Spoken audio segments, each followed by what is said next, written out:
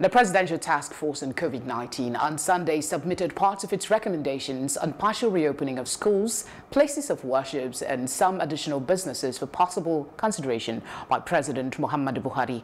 This was made known to State House correspondents at the end of a closed-door meeting with President Buhari at the presidential villa in Abuja by the chairman of the PTF.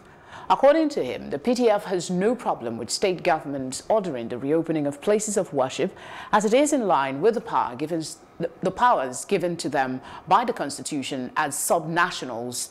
He added that the nation would be entering the second phase of the ease of lockdown, which is to be accompanied by recommendations for the reopening of places of worship, schools and certain businesses that were not opened hitherto as part of the packages that they have to look at. He stated that though recommendations had been made, it was up to the president to take the ultimate decision. Mustafa was optimistic that Nigeria was winning the fight against the COVID-19.